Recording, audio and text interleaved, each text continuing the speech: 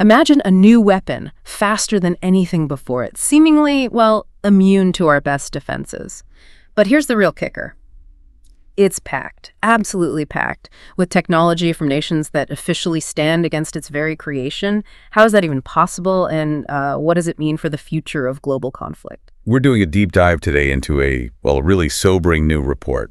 It reveals a terrifying truth about Russia's latest drone terror, this jet-powered beast that's frankly changing the game on the battlefield. But the secret's buried inside it. They're arguably even more explosive than its payload. This could reshape military strategies everywhere. Welcome to J&J's Military Report. Join James and Jane as we analyze the latest in military strategy, global defense, and advanced weaponry. From fighter jets to power shifts, we break down the stories shaping the future of warfare. Today, we're dissecting Ukraine's explosive new intelligence report on Russia's Geran-3 attack drone. And look, this isn't just about a faster, more destructive weapon. It's really about the shocking revelations of where it comes from, its incredible resilience to electronic warfare, and the truly terrifying implications for modern defense. Prepare to have your understanding of drone warfare completely reshaped. Okay, let's unpack this. We got some crucial details here. Ukraine's military intelligence agency, the HUR, that's the main directorate of intelligence, they've released critical new findings about this Geran-3. And this isn't, just another small upgrade. It's a significant evolution of a weapon system we first saw in Ukraine earlier this year. And it's quickly become, a very common feature in Russian attacks. Yeah, what's truly fascinating here is how the Geran-3 represents such a substantial leap from its predecessor, the propeller-driven Geran-2. Now remember, the Geran-2 was Russia's version of the Iranian Shahed 136, but the Geran-3, it models itself after the Iranian Shahed 238. So this isn't just tweaking things, it's a fundamental reimagining of a deadly platform, moving from that slower piston engine design to something much, much more dynamic. It signals a very deliberate strategic move. And here's where it gets really intense. Unlike the lumbering Geran-2, this new variant, it boasts a turbojet engine. That's a total game changer. It pushes its speed way up 370 kilometers per hour. That's about, 230 miles per hour. Just think about the challenge that presents for air defense systems designed for slower propeller targets. It's like trying to hit a speeding bullet with a slingshot. A really intimidating jump in capability. Indeed. And this speed increase, it dramatically impacts its effectiveness and survivability. The HUR report actually specifies that the Geran-3 usually hits maximum speed when it enters areas covered by Ukrainian air defenses, and crucially, during its terminal dive phase towards the target. So it's not just faster, it's tactically smarter, using that speed burst at the most vital moments to overwhelm defenses and guarantee impact. This acceleration is specifically designed to bypass interception right when it counts. And the range, get this. A staggering 1,000 kilometers. That's about 620 miles, enough to strike really deep behind enemy lines. It's packed with explosives, obviously, and detonates on impact after that final high-speed dive. It makes it just a devastating one-way attack drone, designed for maximum traction from a long way off, a widespread and potent threat, truly a terror weapon. But what if I told you that this terrifyingly fast drone also possesses a kind of near-magical ability to bypass one of our most crucial defense strategies? This next detail. It's truly mind-boggling. Military analysts are, understandably, alarmed. It really is. It's a detail that challenges a core assumption in modern drone defense. The HUR's findings point to a level of electronic warfare resistance we just haven't seen in this kind of weapon before. This isn't just adaptation. It forces a complete rethink of how frontline units protect themselves. Exactly. The HUR claims the Geran-3 appears immune to electronic warfare. Immune.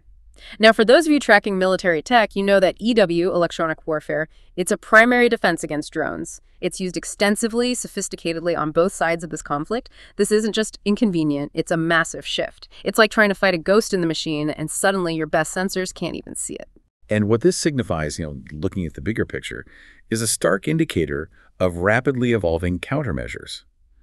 The Geran-3 is apparently outfitted with a satellite navigation system that seems remarkably resistant to the standard EW tactics used to jam or devote drones. This is a critical development. It could effectively neutralize a major defensive advantage, pushing this whole aerial arms race into a new domain. If jamming doesn't work anymore, then physical interception, which is significantly higher cost, higher risk. Well, that might become the main defense, maybe the only defense. It just fundamentally alters the tactical landscape. So what does this all mean for air defense strategies? When a common, relatively cost-effective tactic like jamming is just rendered ineffective against such a potent threat, it forces a reevaluation of everything, really. What do you think? What's the most effective way to counter a jamming-resistant drone? More kinetic interceptors, something else entirely? Let us know in the comments. And while its internal layout, a lot of the electronic units share similarities with the Geran 2, same cameras, same video transmission system. Apparently, the key difference, undeniably, is that jamming-resistant navigation. This isn't just a small improvement. It makes the Geran 3 a far harder target to blind or divert. It lets it stay on course, strike its target with much greater reliability even when there's heavy EW around. That significantly raises the bar for defensive systems. Now, prepare for probably the most astonishing revelation from this whole report. Despite these sweeping international sanctions, our deep dive into the Geran 3's insides, it reveals a truth that will, frankly, shock you. The very parts making this drone so deadly, they come from some truly unexpected places. Get this. Ukraine's HUR says nearly 50 foreign components are inside the Geran 3. And these aren't just from anywhere. They originate from a handful of Western countries. The US, UK, Switzerland, Germany are mentioned, plus China. So this is a weapon used by Russia, but it's built with tech from countries that have imposed heavy sanctions on Russia. It truly beggars belief how these components are getting through. It just sparks so many questions about global supply chain integrity. And it immediately raises that crucial question.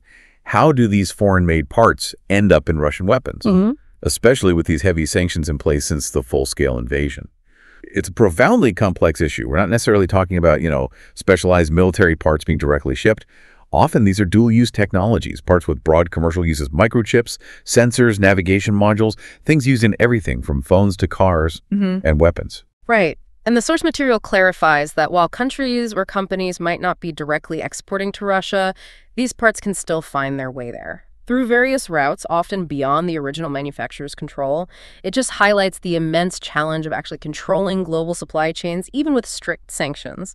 It's a testament to the ingenuity, maybe the ruthlessness of procurement networks that can bypass restrictions, a constant game of cat and mouse. And if we connect this to the bigger picture, it really underscores the inherent difficulty in making sanctions truly watertight against a determined adversary. These dual-use components are often readily available on the open market. It makes tracing their final destination incredibly hard once they enter that global supply chain maze. The Geran 3 is just one example. Ukraine has found these foreign parts in many Russian weapons systems. So this isn't isolated. It points to a systemic challenge in controlling technology flow in our interconnected world. And the sheer scale of what Russia seems to be planning with these drones, it's almost unimaginable. We're talking numbers that could just overwhelm any defense system. Are we actually witnessing the dawn of a new, horrifying era of warfare, where quantity maybe triumphs over traditional quality? It certainly looks that way.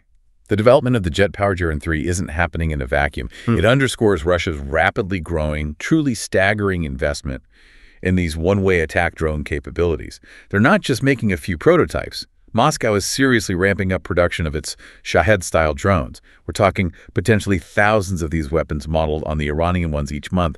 This is a major industrial effort. It's aimed at sustaining high-intensity attacks, showing a real strategic commitment to drone warfare as a core part of their offense. This feels like a long-term shift. And they're not just building drones, they're building huge new launch sites, demonstrating the capability to launch hundreds in mass attacks. One bombardment earlier this month apparently involved more than 800 drones. Just think about that number. And Western intelligence suggests this figure could eventually reach a terrifying 2,000 in a single night. Can you even imagine a sky filled with thousands of these deadly machines all heading towards targets? It paints a truly chilling picture of future conflicts, a scale that would strain even the best air defenses to their absolute limit. And this massive scale immediately brings up the question, what's the counter strategy? How do you deal with that kind of persistent threat? Ukraine has responded by rushing to mass-produce its own large arsenal of interceptor drones. These systems are emerging as a, relatively speaking, low-cost air defense solution. It offers a more economically viable way to fight a swarm of cheap attack drones, especially towards using expensive traditional air defense missiles for every single one. It's a classic arms race, but with this new twist, drone versus drone. The good news, and there is some good news here, is that these Ukrainian interceptors can reportedly now chase down and intercept the Geran 3. That is a crucial, really high-stakes development in this aerial arms race. It shows defensive innovation is keeping pace, well, for now at least. But it's clearly a very tight race. So what do you think is the ultimate solution here? Better interception tech? Or more effective prevention, stopping them from being built in the first place? Share your thoughts with us. So what does this all really mean for the future of warfare, for global security? The whole Jaren 3 saga, it highlights not just a new technological threat, but these complex, multi-layered challenges, regulating global supply chains, this relentless, accelerating race between offense and defense. It's a powerful reminder that even the most advanced weapons can depend on a highly globalized, often quite permeable economy. Yeah, it really leaves us pondering a profound question. In our incredibly interconnected world, can any nation truly isolate its adversaries from critical technology indefinitely? And maybe more urgently, how quickly can defense evolve when the attack platforms are becoming so sophisticated, so accessible, and frankly produced on such a terrifying scale? The answer is, well, they'll undoubtedly shape the battlefields of tomorrow. It's a dynamic we'll definitely continue to watch with intense scrutiny. You've been listening to J&J's Military Report, where we analyze the latest in military strategy, global defense, and advanced weaponry. We'll catch you next time.